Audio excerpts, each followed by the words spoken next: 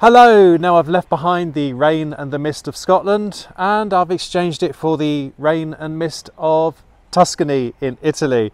We are still here with our friends at Etrusco looking at their new range of Ford-based motorhomes, and today we're going to look at the slightly larger version of what we looked at yesterday. This is the T6.9SF. Let's take a closer look. Now the good news is, folks, I have a little bit more information on this motorhome than I did yesterday, so that's good. The T6.9SF starts at £52,000, that's in its basic guise, but I can tell you right now, this has had a load of options fitted to it. The alloy wheels are definitely an option because steel wheels come as standard. These very smart Ford alloys, the black alloys, can you see those? So whereas the V6.6SF we looked at yesterday was 2.14 metres wide, this one is 2.23 metres wide. But we're going to take it for a drive and see if that makes much of a difference. Still got the 130 bhp Ford 2-litre EcoBlue diesel engine as standard and the manual 6-speed box. Manual 6-speed gearbox, of course. Automatic is an option. Still no reversing camera. I don't know what packs are available, folks. Again, check out Etrusco's website, which will be updated when possible because these are all pre-production motor types. These have not been built on the production line in a factory. These have been built sort of by hand in the R&D section, so we have to make a few allowances for that. So we've still got a nice spacious garage. Plenty of room. I'd say you get 4 bikes in there, no bother. Lashing points, light and socket. All very good. If I switch the electrics on when I go inside. And I see this one's fitted with the 2-lay Omnistore awning. I'm guessing that's an option, folks. Anyway, it started to rain again, so let's head inside via the electric step and the one-piece entry door with no window. Let's go in. Right, so as we head in, we can see once again very useful shoe locker as we come in. Very thoughtful touch there. Grey upholstery comes as standard, so I think this must be either an option or an upgrade to have this nice smart sort of herringbone cream leather trimmed. Very nice. And also that's another option, folks. This is all going to be on top of the £52,000, so I'm pretty sure we're looking at least 60 grand's worth of motorhome here, but don't take my word for it. You'll need to check out the website as and when it's updated with the updated prices. So Ford cab, this front end is all very similar to the V6.6SF we looked at yesterday, except it does have the cab sunroof, which really makes a difference because you see, if I close the door, now I find the door area of the van, of the motorhome, sorry, is a little bit dark because you don't have a window in the door, there's no window behind the seat. So I do find that a little bit dark, and I think the cab sunroof makes all the difference. And if I was buying this van, I think I would specify the sunroof to bring some extra light to the front of the motorhome, especially because we also have the optional drop down bed here. So of course the optional drop down bed means that there are no roof lights over the lounge because you've got a bed. That once again is option. This motorhome is 2 berths as standard, and the options take it up to a 5 berth. So even if you do go for the optional 5 berth, you've still got room for everyone to sit at the table, which is pretty good. I'd say it's very good actually. As we swing over to the, there we go, put the lights on. There's our electrical panel there, next to the Truma water heater and heating control. But notice that is not iNet. I don't know if this is iNet ready, folks. That is not on the spec sheets. So once again, as I say, this is a first look at a pre-production prototype. It's all very early days. We're hoping to get these in the UK in the summer. So when these are presented to our dealers in the UK, they will obviously be furnished with far more information about what we're going to be getting in the UK. This is really to give you a taster of this rather delicious motorhome. So this one now we have a very, speaking of tasty, very tasty 3-burner Thetford hob. No spark ignition, no. And a sink. So slightly different kitchen as we had to the V6.6SF. I understand that an oven is an option. You are not forced to have an oven, which I know will please a lot of people. And we have the ubiquitous 3-way tall Thetford fridge freezer right next to the kitchen, so that's very swish. And cupboard below, and being Etrusco, we've got soft closed drawers. Oh, I could play with soft closed drawers till the cows come home. And then we go, oh, that's neat, little bin on the back of the cupboard door here, and then a big deep cupboard there. All very good. And then your socket is above the cooker. Never a good place to put a socket, I think, because socket there, cooker there, and if you want your kettle, you're gonna have to have the cooker lid down. Is there a socket on the front here? Yeah, there's a socket. It's very hard for you to see, folks, but there's also a socket under the front here as well, so you could use that. But of course these sockets have to be kept away from the sink, so that explains why they're near the cooker. So as we swing round now, we'll have a quick look in the washroom. And this is like the van, this is the Vario washroom, so this is currently set up as a shower. So I'll give you a sweep of the shower. And again, we've got a towel rail or a hanging rail for dripping coats, and a roof vent to evacuate the steam. Right, so I'll just put the shower head around there and then swing this. Is that going to work? Yeah. So then we bring back the wash basin, and we have the toilet.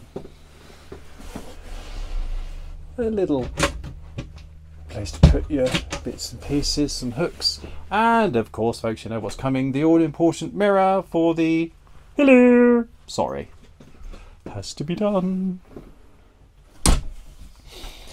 And finally, just as we saw yesterday in the 6.6SF, we have 2 single beds here, or you've got a bolster here, which I believe is an option to make up a huge double. So yes, all very nice. And then cupboards and wardrobes underneath, as you would expect.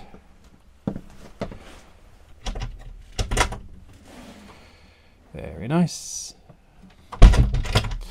Okay, so just to reiterate, folks, this is a pre-production prototype. Details are a little bit scarce, but this does seem to have a lot of upgrades fitted to it. So do please check out the Etrusco website, which will be updated as Etrusco finalise all the details. So that is a quick view of the interior. Now let's go and jump in a sister van, another T6.9SF with grey upholstery, and take it for a spin.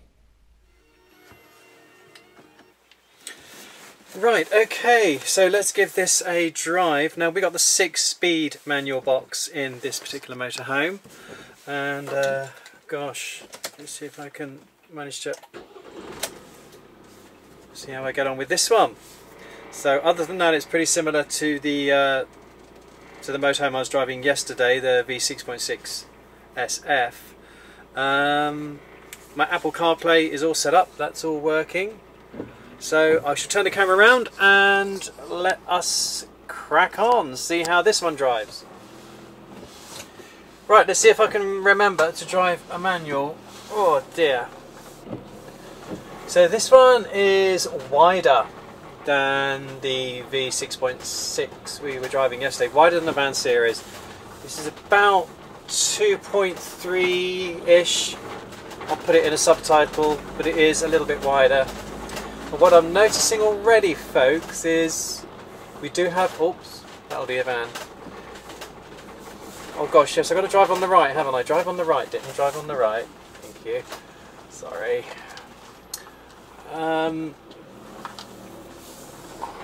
This one does have the optional front bed fitted. It's a drop-down bed, and I can hear it's moving around it a little bit. Oh, hello, doggy. That's a nice dog. Hello. God. But he'd like to play with Dougal.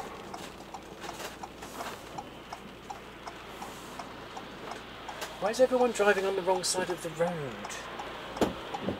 Okay, let's go. Go, go, go, go, go. Oh dear. Excuse me. Coming through. Man in the van.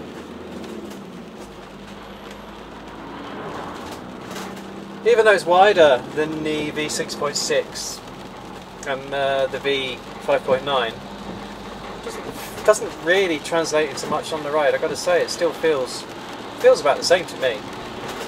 But anyway, what do I know?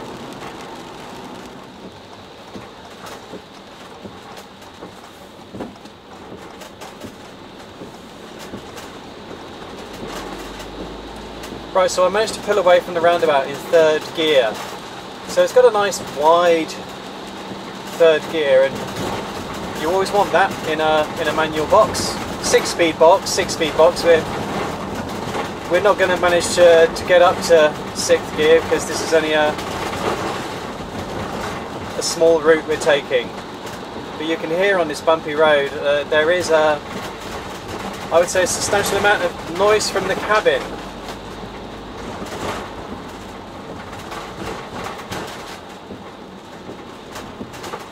This is why I don't use a microphone when I'm driving. I like you to hear what's going on. Oh, excuse me, bus. It's all right. We'll just.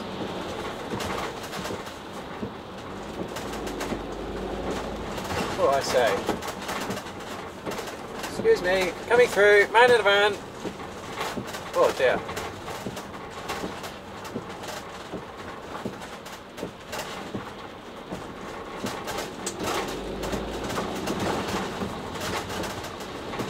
I'm liking the third gear.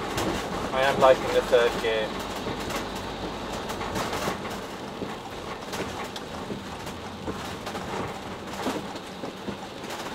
So I'm just pulling off this manoeuvre, folks, without changing gears at all. Came off that road, around that corner, and I'm pulling away from here, all in third gear. That's pretty good, pretty good. Whoop, breathe in.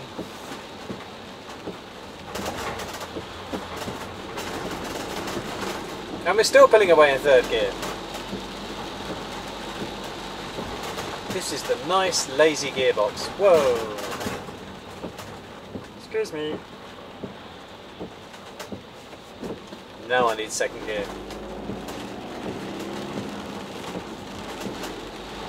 Italy is running very short of water at the moment, so I thought I would bring them all a gift from Scotland. So I brought some rain with me. I'm kind like that, I'm all heart. I've got to say, folks, there's a substantial amount of noise from the furniture, which I don't remember when I last had an Etrusco van, when I was last in Italy. Maybe because this is a prototype. You can feel a bit more body roll on this one. The chassis isn't quite as low down, I feel, and it's a little bit more roly-poly. Right, let's see if I can turn around here.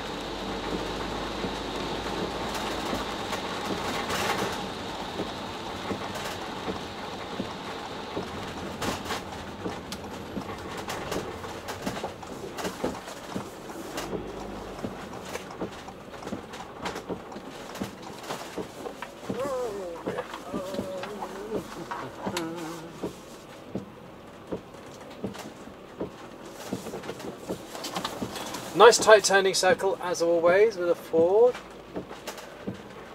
Oh yeah, how was that? Smooth. So it's nice and comfortable, nice driving position. Very comfortable actually. King of the road. Yeah, I'm liking this.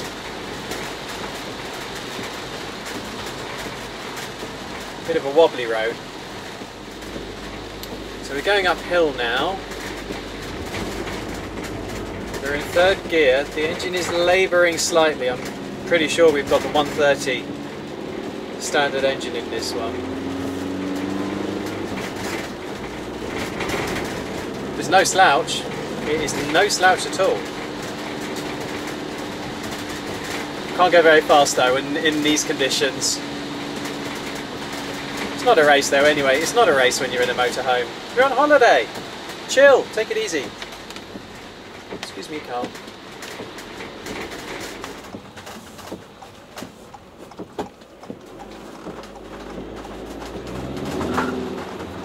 Oh, I didn't get that one to wheel spin then. I did try.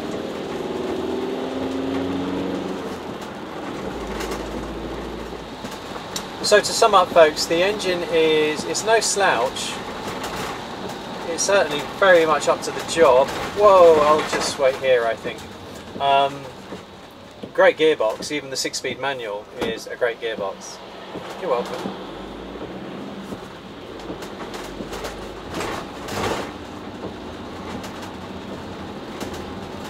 And it's not too bad at all to drive, even on these fairly small roads. It's not intimidating. Just take it easy. Excuse me, coming through, man in a van. And it's all fine. I think the one issue I have, folks, with the driving is the noise coming from the cabin. It's quite clattery, as you can hear. So I don't know if that's this particular van, being a prototype, being the first of its kind. It's not normally what you get from an Etrusco. Either way, all in all, it's comfortable and it's a positive experience. There we go. So there you have it folks, the very lovely Etrusco T6.9SF on a Ford chassis. As ever, please check out Etrusco's website, which will be updated as details are finalised, and I'll leave links in the description below this video. Huge thank you to Etrusco for inviting me out to Tuscany for this event. A huge thank you to you for watching this video. If you enjoyed it, please give us a thumbs up. Subscribe if you don't already.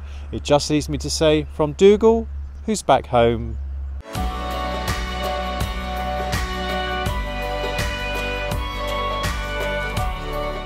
And from me, thanks for tuning in.